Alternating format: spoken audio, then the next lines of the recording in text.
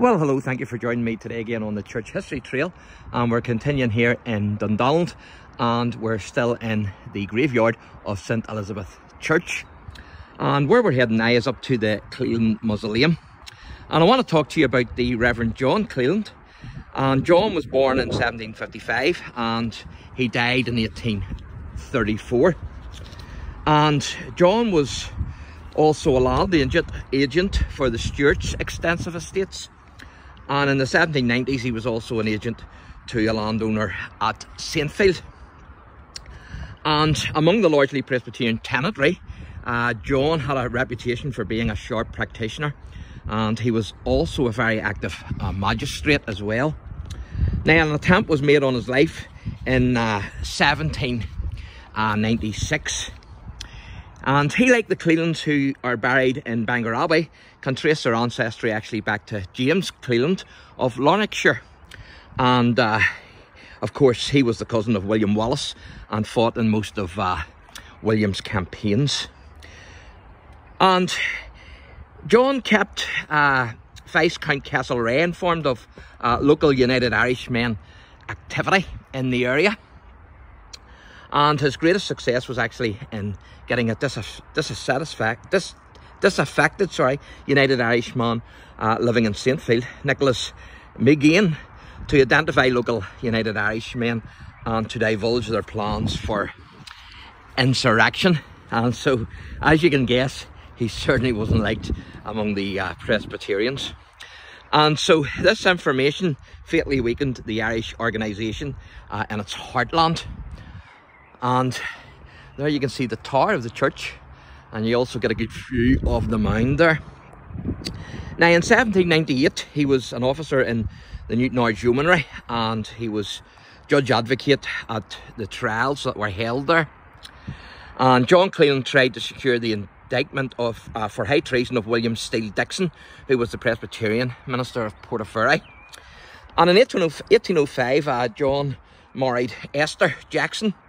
And Esther was actually descended from, well, her mother was actually descended from she was a Huguenot, and she came to Dublin. So Esther actually has, her mother was a Huguenot. So in 1805, John married Esther Jackson, and the couple went to live at Mount Pleasant. Mount Pleasant sounds like something you would see in Virginia, but it's actually over here. It's between Newtownards and Belfast. Actually at Dundonald. And so in 1830 they changed its name, and locals will know this, to Stormont, and which later became Stormont. And of course they built the Stormont Castle, and the Reverend John Cleland died there on the 25th of June 1834, aged 80. And there's the monument, the Cleland Monument, the Mausoleum. Now, in the late 1850s, John's grandson, John Cleland, he redesigned the castle into a Scottish-style castle, and that in the 1920s became the seat of the Northern Ireland government, of course.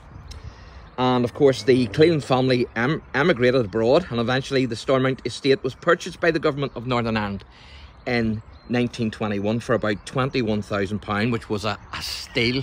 It was a complete bargain. There's no doubt about it. And of course, the government still meets at Stormont today. But this is the monument, and it's a fantastic monument. You can see there the date on it. It's the Cleland Mausoleum, and it was erected in 1842.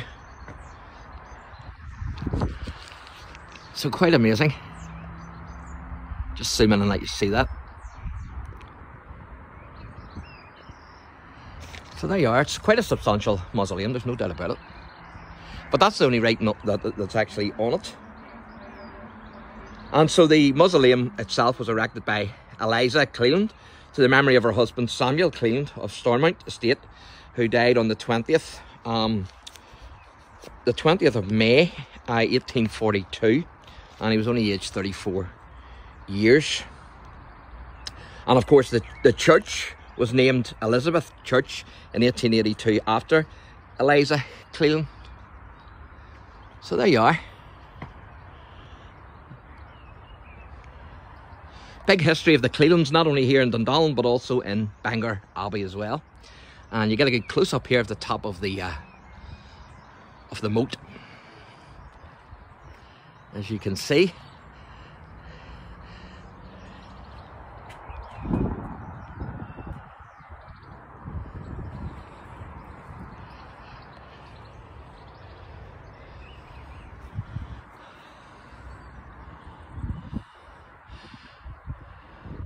And of course the Reverend John Cleland's also buried in there as well. So there you go. You've got the Cleland Mausoleum. You've got the old Elizabeth Church. You've got the new, or the modern, should I say, Elizabeth Church. And you've got the old moat. And of course King John from England stayed there on that moat.